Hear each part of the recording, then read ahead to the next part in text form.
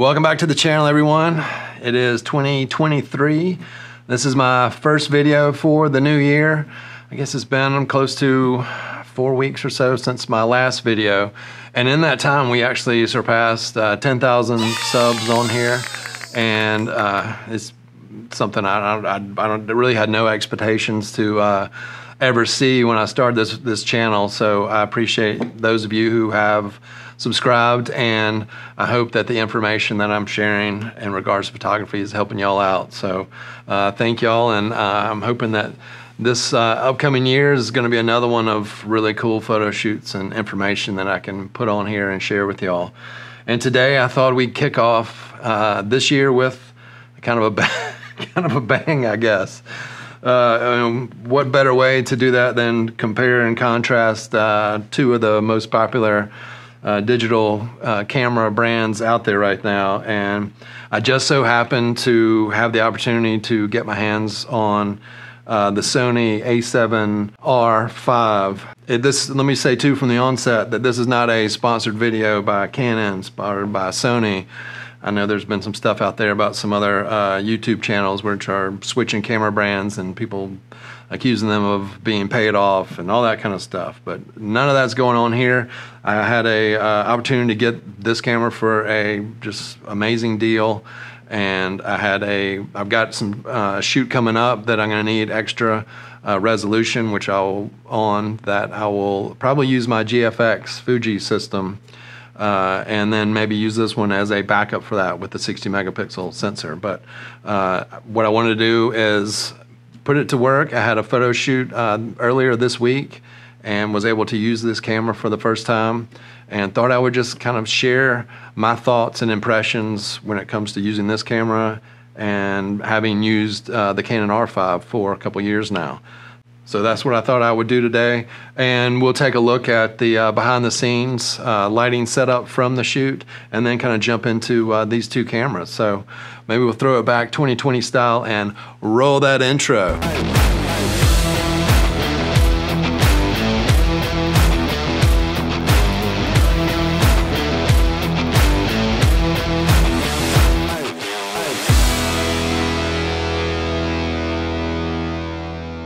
All right, so I thought we would start out with the behind the scenes from the photo shoot that I was referencing.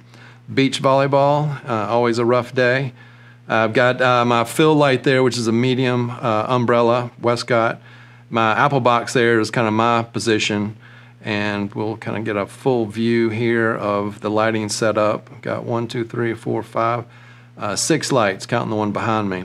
On the left here is a large umbrella for part of the edge. It's a 7-foot Westcott. Then I've got just a reflector with a yellow gel acting as our sun. Another reflector, no gel on the right-hand side. I've got, you can see, I've got 2 Einsteins on that side and 2 on the other side lighting up my cyc wall there. And then there's a strip box on that side too that it acts as the other edge. And you can kind of see everything, how it looks from the player's standpoint.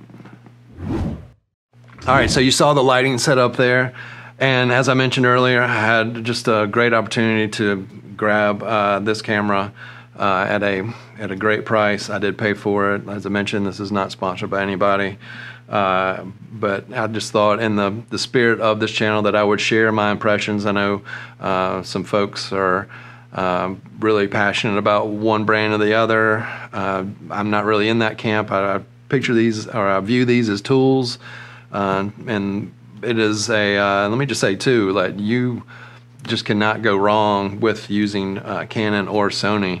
And at the end of the day, it's what we deliver to our clients. And these companies, as well as a couple others, are really making our lives much easier than it used to be to deliver a fantastic product. And you can't, like I said, you just can't go wrong in either one of these systems. It's very similar to the strobe comparison I did in my previous video, and I mean, it's a great time to be in this business when it comes to just having the extreme range of tools that we have at our disposal that are just make things so much easier than, I mean, just thinking back several years ago.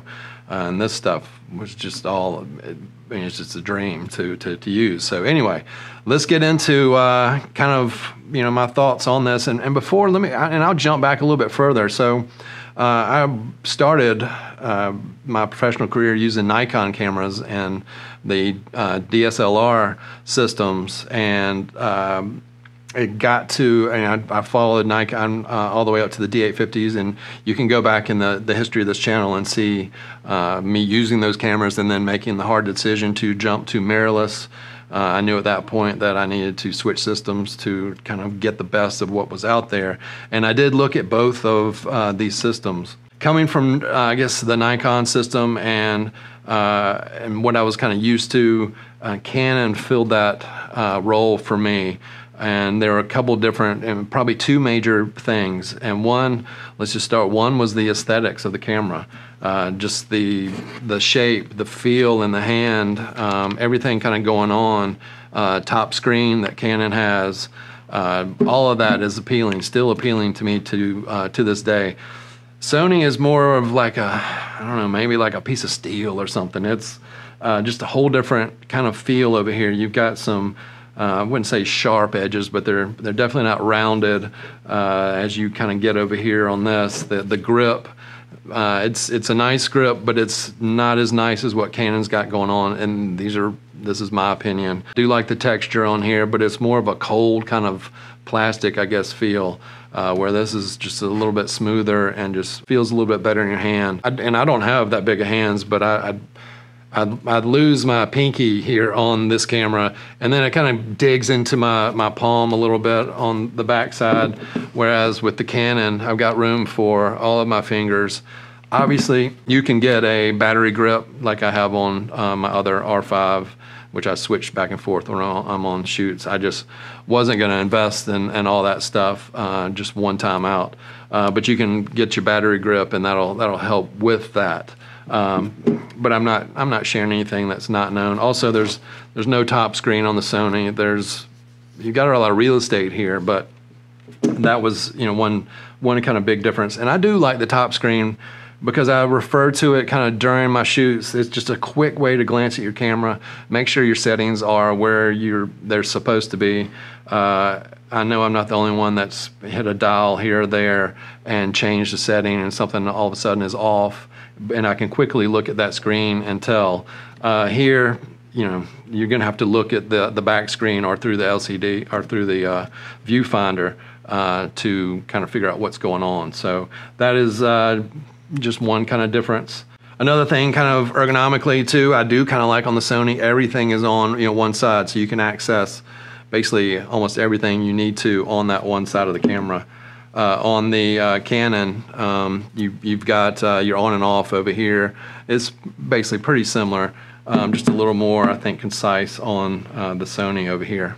When we get to the inside, another kind of big decision making factor for me were the menu systems, and the Canon menu system is probably, to me, it's more intuitive than what I was used to in the Nikon, so it was an easier progression to this camera.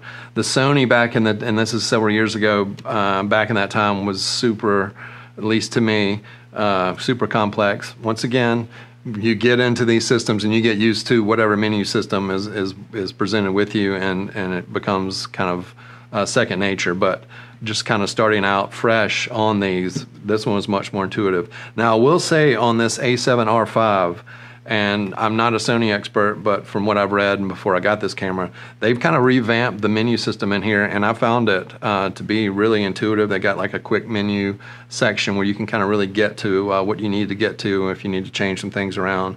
And so it wasn't all that complicated to figure out.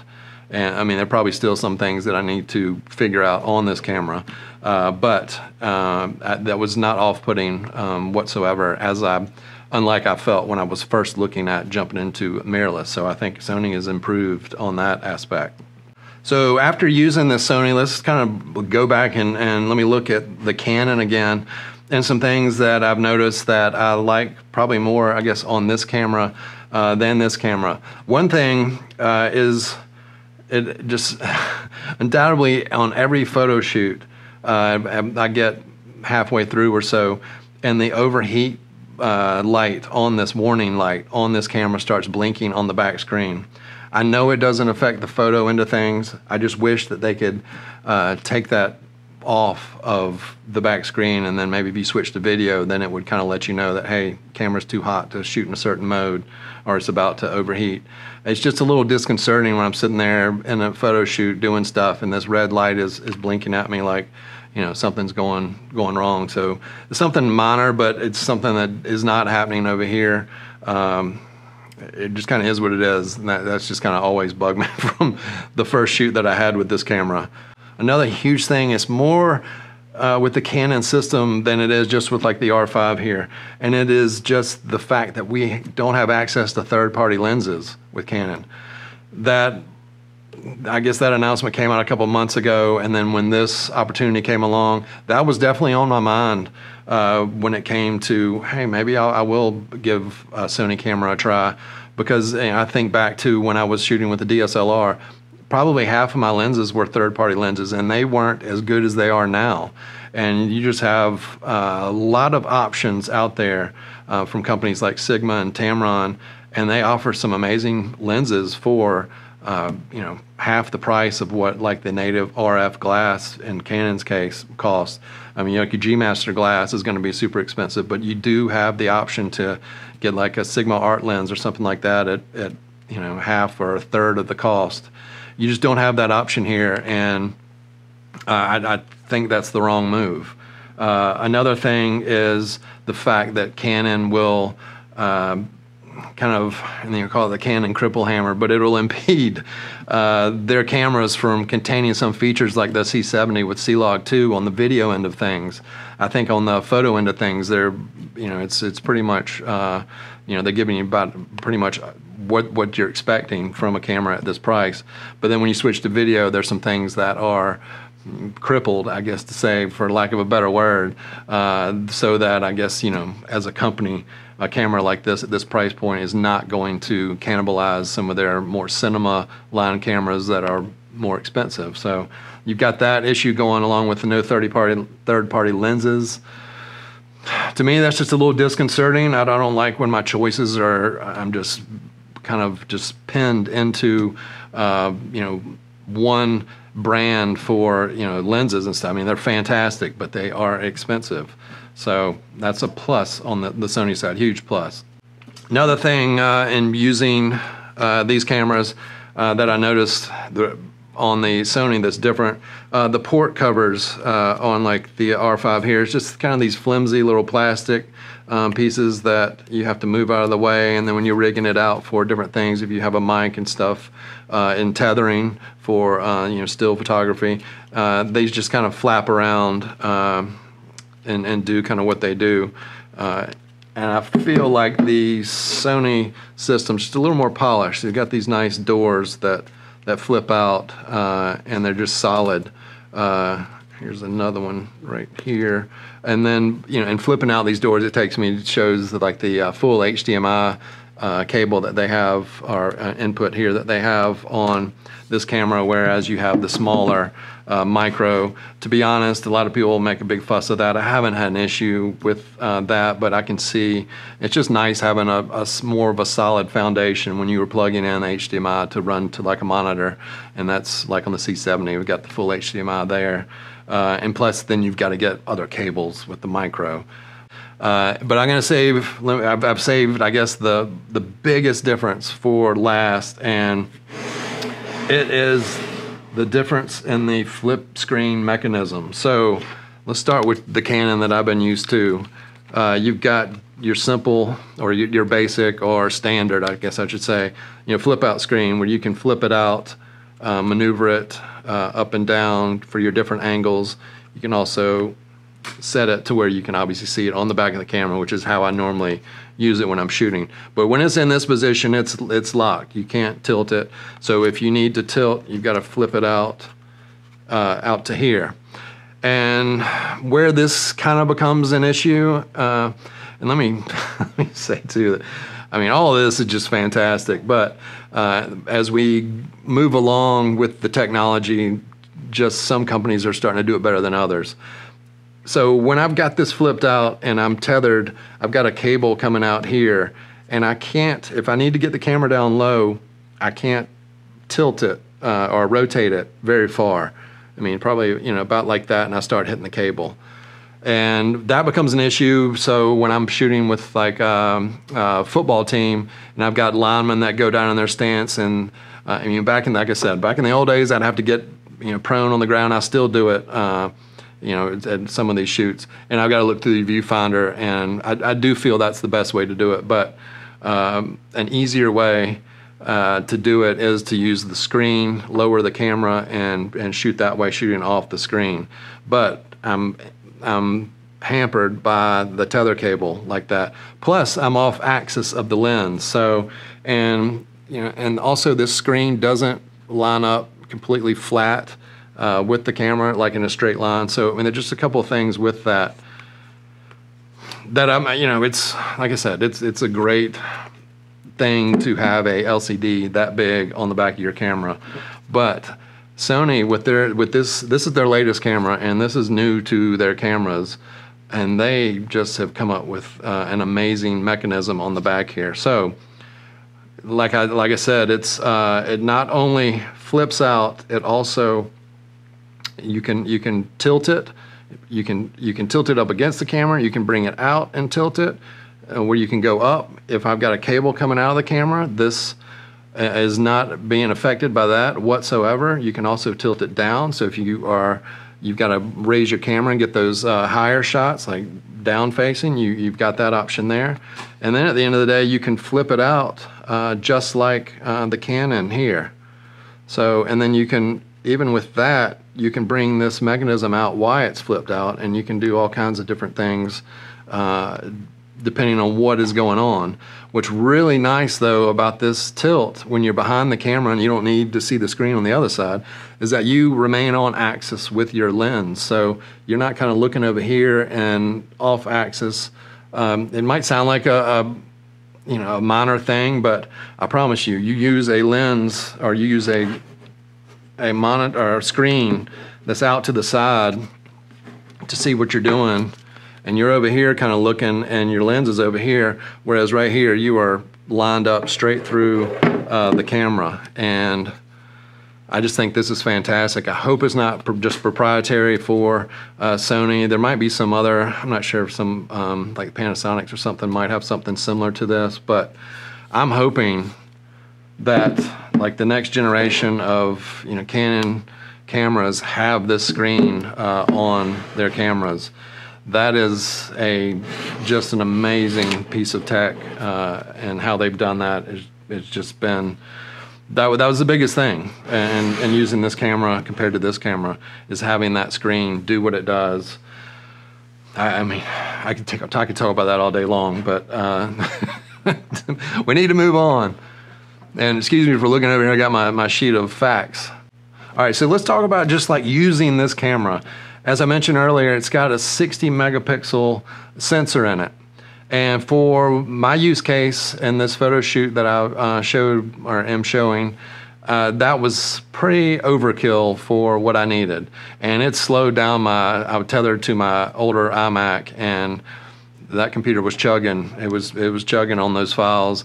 It actually struggles a bit with the R5 files, and so you add that extra file size, and I'll kind of show the difference here on the screen between these two cameras. When you're using this one, the A7RV at full resolution, there's a considerable difference.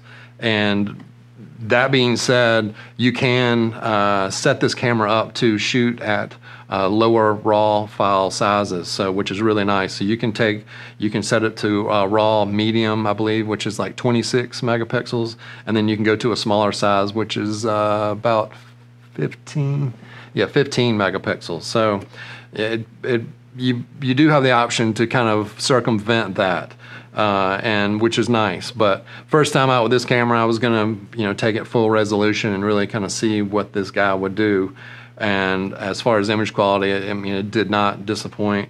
I was not having an issue with image quality out of the Canon R5 either. So, like I said earlier, you cannot go wrong with either one of these systems. You just got to figure out what it is what these cameras offer and how it best fits for your process and then what it is that you shoot.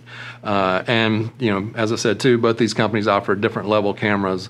And if I were to, you know, I'm looking at the Sonys, if I were to, I guess, construct my perfect use case Sony for what I'm doing a lot, which is a studio photography, I would probably look something, and maybe it's a dream of instead of the A7RV, maybe the A7V, which hasn't come out yet, where you've got a 30-something megapixel sensor, which would take me back kind of the Nikon days of the D800 with the 36 megapixels.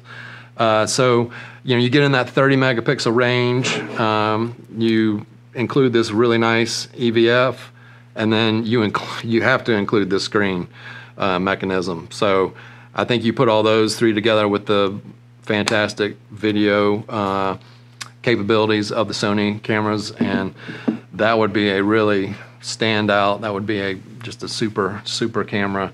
So I'm gonna have my eyes on that. I'm not you know, jumping systems or any of that kind of thing, but I mean, if Sony were to come out with a camera like that, I would definitely be interested in taking a look. So as I mentioned, this is just my impressions of using a different camera system. That about does it, I believe. So if you feel like this video is worthy, please give it that thumbs up.